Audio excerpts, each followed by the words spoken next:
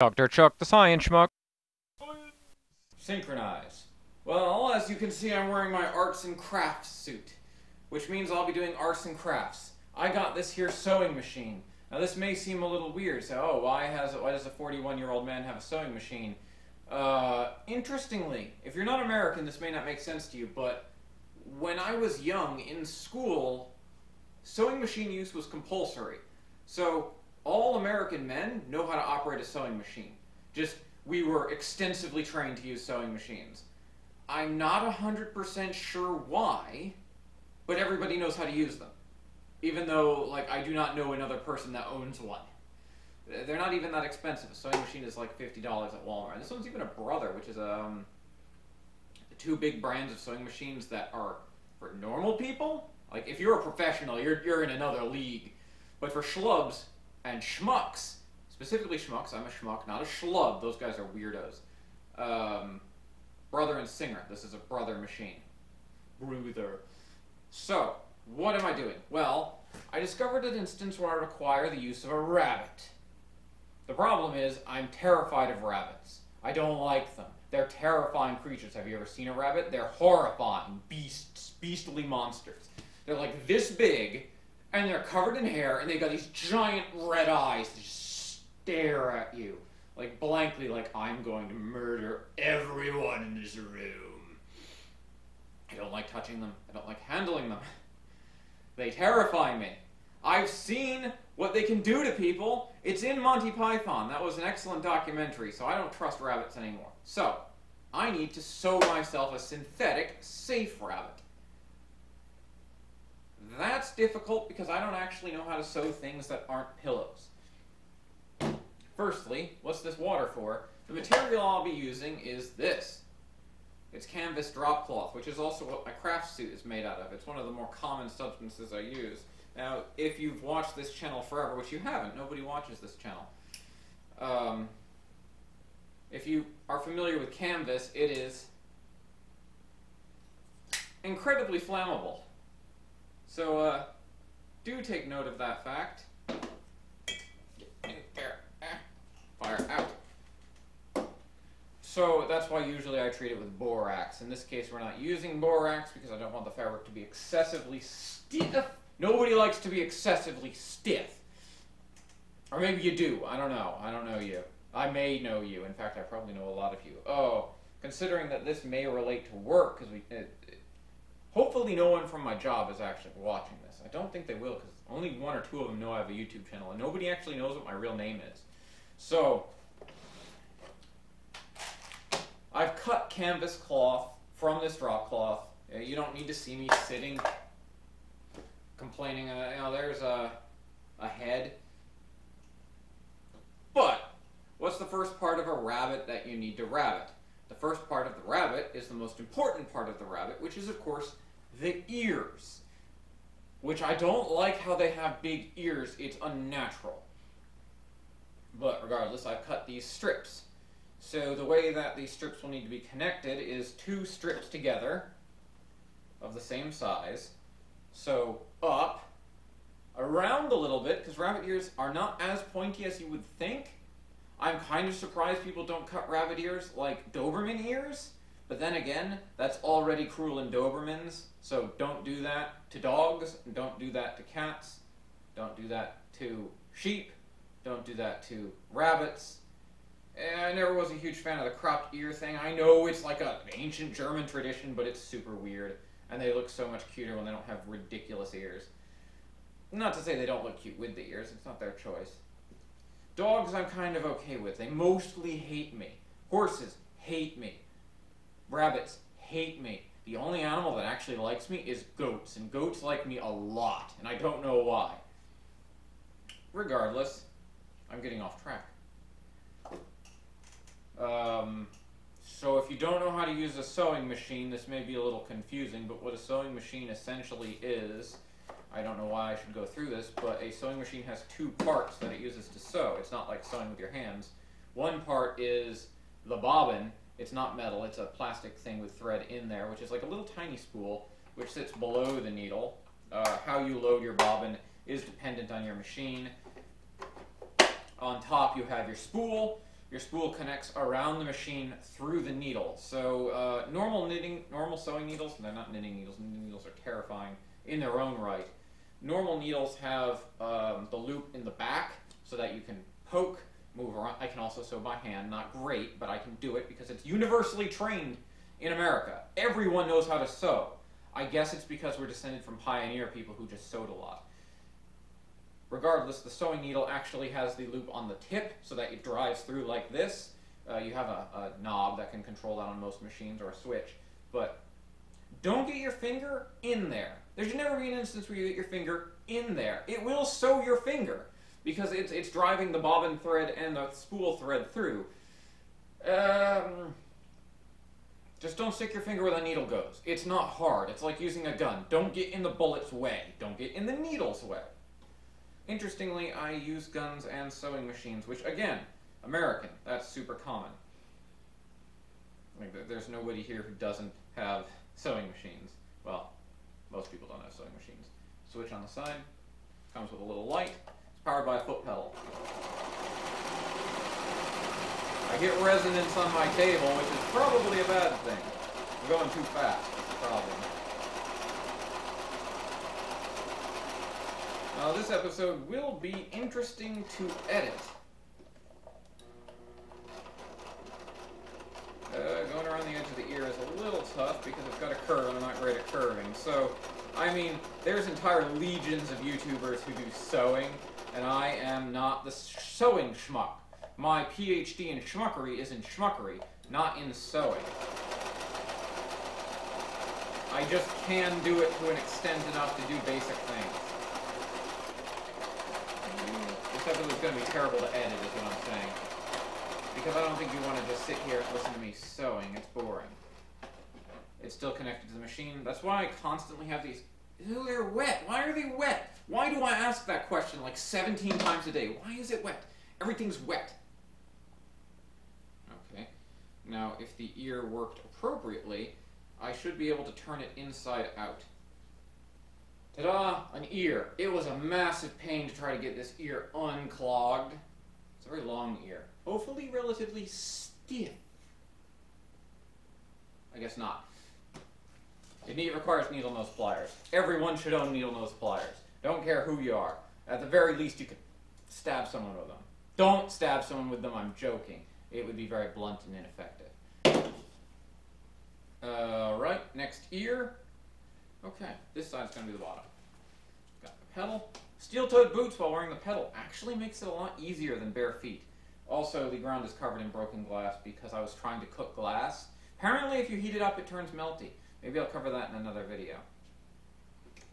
I need to get a MAP gas torch, though. And there we go. 2 years of time it took me to get these unfurled. They're ears, rabbit ears. Bit asymmetrical, but it doesn't really matter. About the same size. That's nice. That doesn't usually happen to me. They are not as poofy as I'd like. Okay, I think I've come up with the thought that I'm going to put a little bit of stuffing in them, just to keep them relatively stiff. I got my big bag of stuffing that I've had for years. I've gotten all the cockroaches out of it, which is nice. It's smelly. It's polyfoam, sort of hair thread. I mean, it's ordinary stuffing that you would see. Now, I had a poker.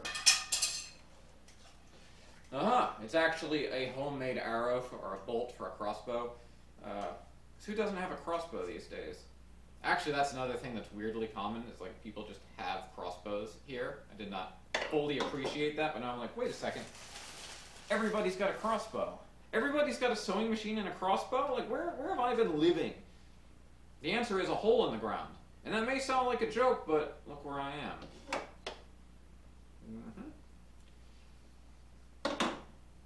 So the whole idea about the ears is, I don't know if you ever looked at rabbit ears too closely. They usually stand up. Yes, there are rabbits that have floppy ears, but the rabbit that this is attempting to simulate is a type of rabbit that has standing up ears. It's the terrifying demon rabbit. All rabbits are terrifying demon rabbits. They keep stealing my zucchinis. I'm actually joking. Rabbits never took the zucchinis. The slugs did. Which is not a problem because it turns out although I'm good at growing zucchinis, I really don't like them. It's one of those weird things about gardening, which we'll get into gardening once it's not sub-zero outside. But, yes, I sow and I have a garden. Because I'm like 90.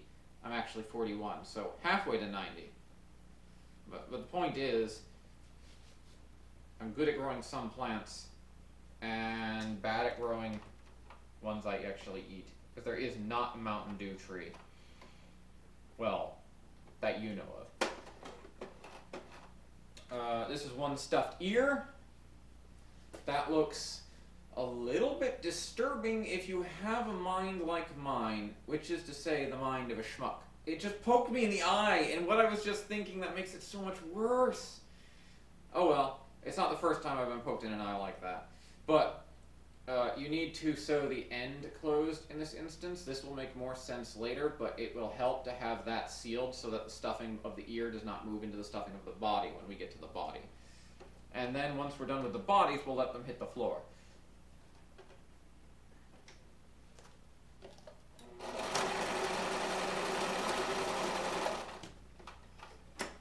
You may ask, why am I using black thread? Because I only have thread in black and white.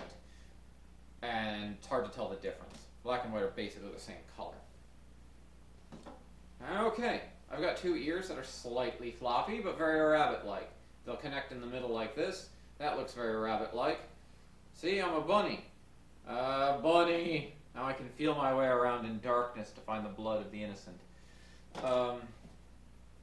Next stage is the body. I've already cut it, because again, watching me cut fabric is super boring. I've cut heads. Rabbits have a head shaped roughly like this, except it's full of a lot more very sharp spiny teeth and a long proboscis which they use to enter your aorta and seek your heart so that they can drain as much blood as possible. I've also got bodies. Again, I have not yet let them hit the floor because the floor is very dirty and covered in broken glass. It'll dissolve eventually, I'm sure. Okay, so the head sticks to the body like this. Could I have cut it in one piece? Yes, but I'm trying to get a good head-body joint, which is also known as the neck. Rabbits don't actually have those in real life, but I wanted to simulate one. And to the question that I'm sure you're asking, yes, I have seen a rabbit. For a second before I turned away and ran. They have these weird luminescent red eyes. This would be a job where you could use pins. Frankly, pins are probably better. I've got these nice colorful opalescent pins. I have to try not to eat them. I'm going to put a pin in it. Also, how you make a nice grenade. You put a pin in it. Well, if you want the grenade to be very nice, you have to take the pin out, but supposedly, according to the training manuals, once you pull the pin out, Mr. Grenade is no longer your friend. Oof. My pin got caught in the forward thruster.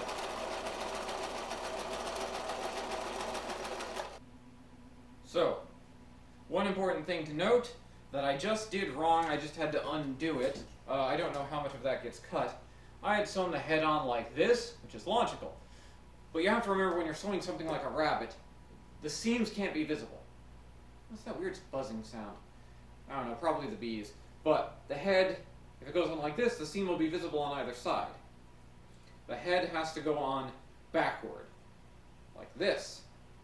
That way when it gets turned around, the seam is really only visible from this side, but not this side. This seam will also, I believe, be double stitched, which means I'm going to go over it twice, because the last thing you want is for the head to detach from the body. That happens a lot in humans, especially if you don't wear a seatbelt, which is why we double stitch your head right back on for the funeral. Nobody wants that falling off.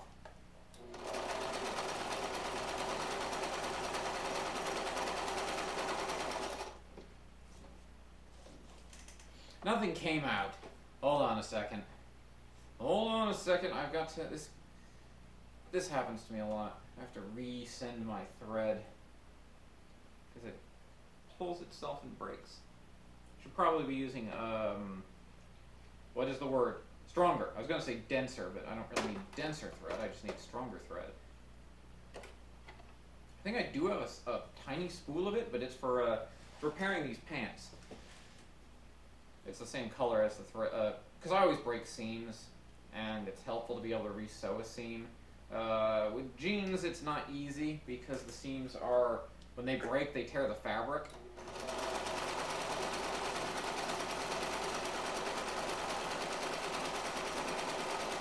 Now, as you can see, it's not 100% because there's overlap, but I'm not a professional here. So, the head is attached, sort of. We'll clear this up when we get to it. I mean, what is this, rocket surgery? I am neither a surgeon nor a rocket scientist. I do not have a MD in schmuckery, which would be a schmuck doctor. I have a PhD in schmuckery, which is a Dr. Schmuck.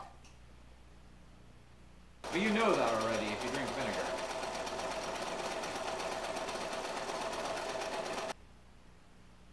It's complicated.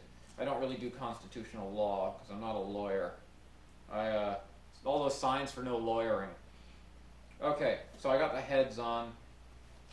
I've got these buttons. Sewing buttons is one of my favorite things. Interestingly, historically, buttons were made of bone, metal, or milk. Yes, it's true. If you combine casein from milk with formaldehyde, it produces a primitive plastic-like substance that's very durable. I can't do... There's a fly! Get away, get away, get away. I can't actually do that because it's hard to get formaldehyde. I mean, back in the 1800s, like, everybody was rolling in formaldehyde.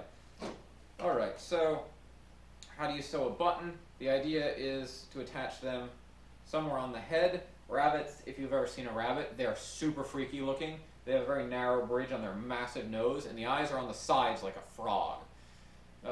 So you don't want to have it up in the front. Like that is not what a rabbit looks like. The eye is sort of the top of the head in the back. Like right about there probably will, as long as you do it symmetrically on both sides, it won't look too derpy. You're going to want to get a sewing needle. So many. Which one do I want? They have different purposes, but I never learned that much. Although they did teach me sewing, they didn't teach me the specifics of like hardcore sewing, like the kind of sewing you need a thimble for. Despite that I own a thimble, it's mostly for drinking very concentrated vodka out of. So that looks like a good needle. Always be sure to put them back. Nobody likes used needles all over the place. Now I'm going to just grab my spool. Just be nice to have a pin cushion. That's not very soft. Interestingly, it does melt slightly, but it's not soft. So how do you sewing manually is different from sewing with a machine. Now you take your thread, and then, yes, I do that. I like the taste. It tastes like thread. Reminds me of being young. Back when I had hair. I do have hair, but it's migrating. That's something that happens once you get to your 40s. It starts, well, by the time you get to your 30s, it starts leaving your head and going other places. Unless you're one of those weirdos who just doesn't age. Or one of those people who don't have hair at all, which would be alopecia. Which I hear is psychologically pretty tough on people when they're young. Although, I grew up watching Kids Next Door, so I would have probably considered it super cool, because you look like number one. And there you go. Notice the thread has gone through and then tied in the back and cut. So that's actually 2 strands of thread attached to the needle. I would not recommend using this to sew human flesh. That's all I have to say on that subject. And then to do an eye, a button type eye, you go through the holes. Careful not to hit your finger. Come out the other side. That didn't work. So you're just going to have to, it's just going through the holes over and over again. in a pattern. So you can just jump cut past this. I'm just going to be... Sewing buttons is one of my favorite things to do, so I'm just going to enjoy myself for a while. So, yeah. One thing I didn't note before I started, do make sure it's on the outside of the rabbit. If the eyes are on the inside, it doesn't help. Once you're done, you're either out of thread or your button's finished sewing. I do, buttons have 4 holes, so I go between all the holes in a square and then across in an X. When you're done, you tie it off by going through the back side. Make sure your needle is correctly on the back side. Tie yourself a knot, and then I usually double knot that just to be sure. You don't want the eyes to come out. That's something I've definitely learned. That's why I usually wear eye protection. I'm not wearing it for sewing because, frankly, if you're sewing and you need eye protection, you're doing it wrong. So, that's still a good length of thread. Let me retie that, and I can reuse that again. Get rid of that nubbin on the end, and there you go. It's ready for the next eye. But what do we have? The button is now sewn. That looks nice. It doesn't look very rabbit-like yet. It's taller than it should be because the rabbit will fold in the middle, so I made it taller so that when it gets fat, it'll get wide. Hopefully. Now, I'm not the greatest at multi-dimensional stuffed animals, so this isn't going to be perfect. But we'll see. You're going to have to cut through this again because I'm just buttoning my way to victory. Woo! Alright. Again, needles go back where they came from. Like, seriously, always keep your needles well organized because you do not want to step on one of these guys without a shoe. It'll go right through your foot. Which is why I always find it weird that some people wear shoes outside and not inside. Like, the shoes are dirty. My floor is literally covered in dirt. There's leaves everywhere. Like, the shoes are cleaner from being outside than my floor is. My floor is making my shoes cleaner. And I don't want to step on needles and broken glass indoors. But anyway, eyes. Now comes the part of rough assembly. I'm not building a rabbit with legs because legs are superfluous. Rabbits are actually a kind of slug-like creature that sort of move quickly on a layer of slime. Really quickly. Like, you think you can outrun them, you cannot outrun them. They'll slide right after you. And because there's not footsteps, it's totally silent. You just be like, what is that sound? Rabbit to the back of the head. You're done. So, with this connection... Oh, that's not good.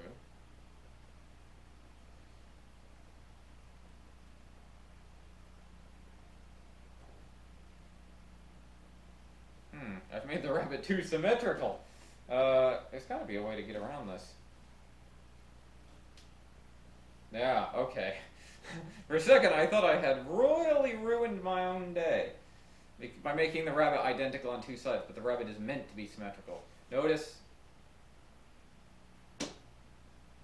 Nope, I did royally ruin my day. Because this end needs to go outward, but it doesn't do that because the heads are not on the right sides. That's not good at all. You guys saw this coming. You knew, and you didn't warn me. Well, the solution is not that complicated because I'm schmuck. So, when I design things inherently, I always put in a backup plan in case of schmuckery.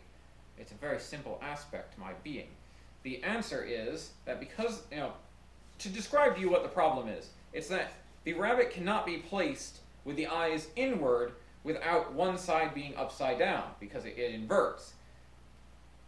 Short answer is, since I made the rabbit so bulbous, it doesn't actually matter what side is what, does it? I mean, the butt is the same as the head, right? So, all I need to do is cut off the head, put the head on the butt, and it will work. Additionally, this allows me to fix this issue of this head is not fully aligned. I mean, that is a tough thing to split, so literally what I'm going to do is just cut the fabric. I mean, This doesn't need to be perfect, it just needs to be rabbit-like. Kind of the interesting thing about the fact that we're going to turn this inside out is that it doesn't, like, I'm not making a dress here. I'm not Rarity. Hey, decapitation. Oh, it's always a good day when you get to decapitate something. Just kidding, it's never a good day when you have to decapitate something. It's always unpleasant. So, the head will need to fit with the other head. Well, okay. It took a bit of work, but I figured it out. Now I have two symmetrical rabbit halves, which apply so that the outside is in. And they match reasonably well, sort of, kind of. I mean, the forehead on that one's weird, but it doesn't matter. It just needs to be relatively rabbit-shaped to appease the sacrifice. Now, you've got your ears.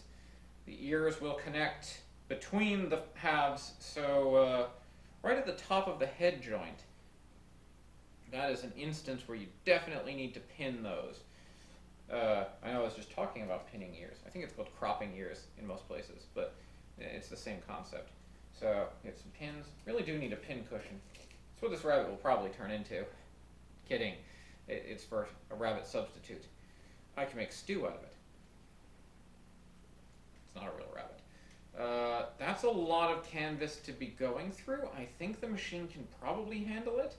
Do I have a height adjust? I don't think so. But anyway, that's where I will start, just because I need to get through that first. So, I can pin the rest just to be kind of sure that it's where it's supposed to be. Now, they do stick out the bottom like fangs, which rabbits do definitely have.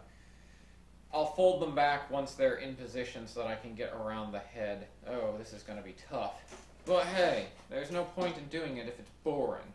That's the problem I find with modern society, is that it is unbelievably boring. I have my own theories on that, but right now I need to sew a rabbit.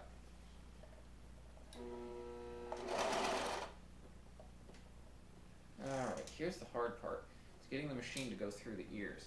I'm going to have to take the foot up and pull through manually.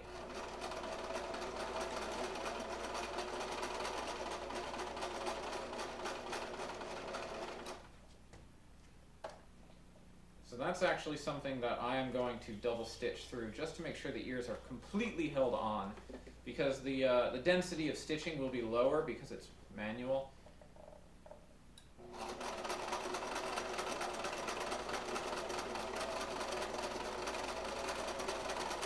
Oop. Almost got myself. So yeah, actually I think it'll end up being triple stitched because I still have to go back through to get to the other side of the head. Again, foot up. The foot is the thing that holds your fabric down. And foot down. When the foot is down, it allows the sewing machine to pull fabric. There's a claw type, like gears, that pull it.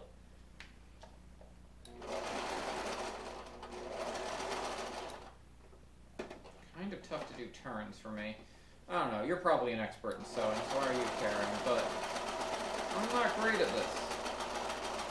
I can do it. I can do it without getting it through my finger. 90-degree pivot. Let me get those out of the way. Okay, like I said, folding the ears back, you want those to be inside the rabbit, because those will be on the outside of the rabbit when it's turned inside out, which that's the goal here, is that the rabbit is sewed with everything you don't want seen on the inside, and everything you do want seen is on the inside, so that it'll be on the outside when you turn it inside out.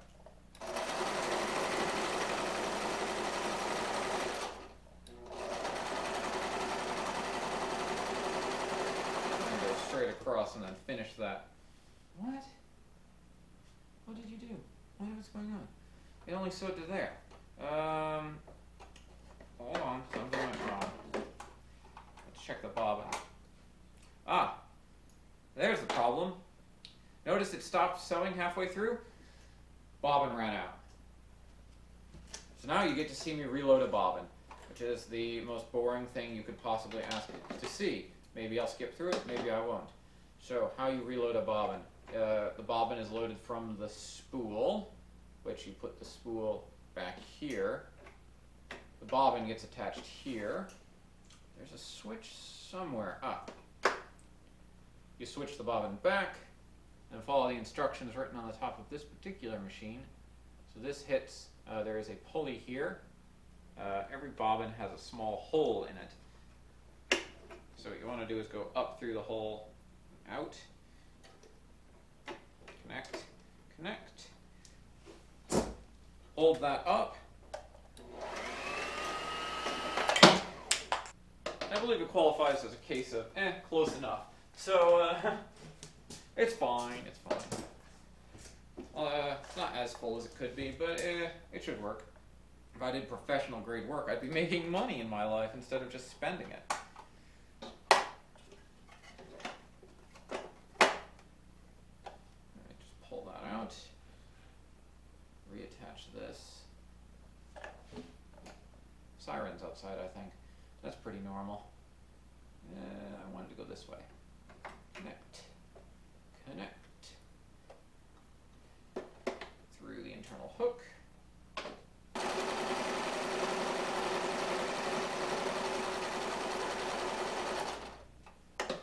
That sews the bottom part of the rabbit. Now we'll sew the top part. You're going to want to leave the butt open. Why the butt? That's just where it happens to be. That is where you will pull the inside to the outside. Don't sew it completely or you'll have a perpetually inside-out rabbit. Which sounds like a horror movie to me. Like, a bunch of teenagers go to a mountain park and they're pursued by the perpetually inside-out rabbit. That'd be terrifying. And so you're going to want to leave a pretty sizable butt opening because the rabbit has to fit through there. So, that's the butt opening. I'm going to grab it by the ears and I'm going to pull. It's giving birth to itself.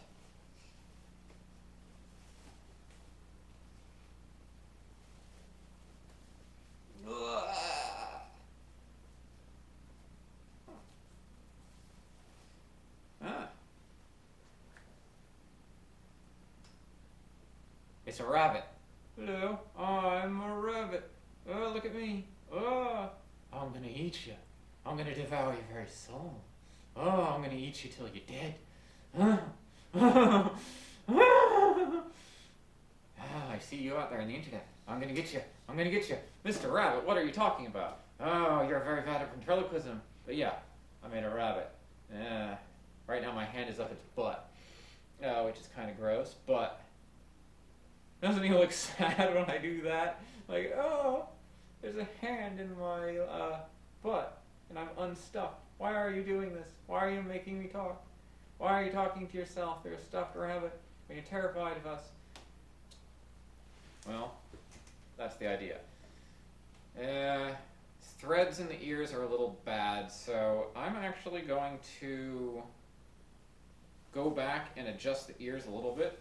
No, don't turn me inside out again.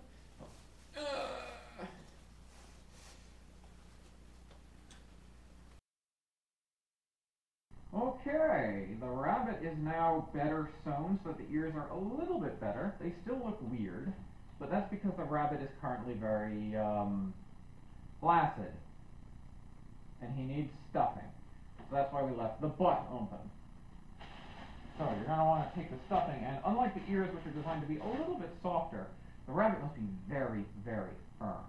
So he needs a lot of stuffing, a lot of butt stuffing.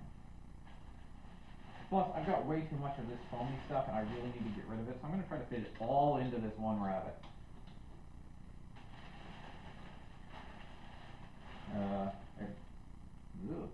Probably self-explanatory, but you want to stuff the head first, and then move backward through the rest of it. It's already looking weird. Alright, I never made a rabbit before, so this is new to me. Just gotta get that. There's too much of it. Get in there. Get in there. Why is his butt so tight?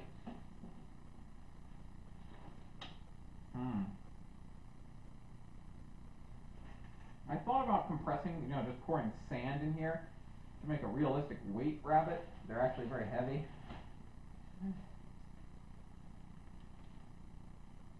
Huh, neat. Stuffing sticks. Did not know that came with the foam. Had this foam for like 6 years, never knew it had 3 stuffing sticks in it. Doesn't even stay on the outside. Unless they didn't come with it, and I just ended up putting them there because they have the word stuffing on them, which, knowing me, is not out of the realm of possibility. I have this issue where anytime I organize something, I always put stuff in really weird places that I can't find again. That's why I like having everything out in the open so that I can see literally everything I own. Oh, wait. Oh, this stuff's a little bit allergenic. Okay.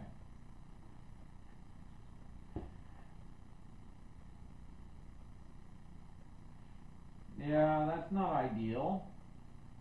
But I mean, it's a rabbit.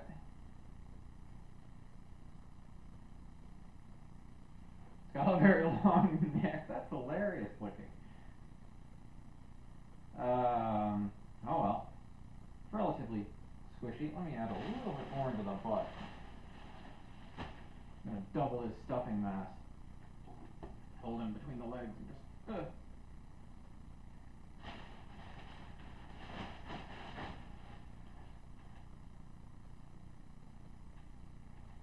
Alright, that's a swollen rabbit.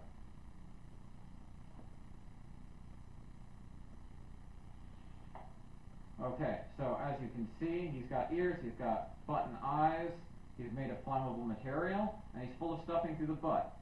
Now, it's just a matter of, probably shouldn't have stuffed the ears. That would have worked a little better, I think, because then they'd be really floppy, because they're floppy anyway. Or I can put a metal clip around them.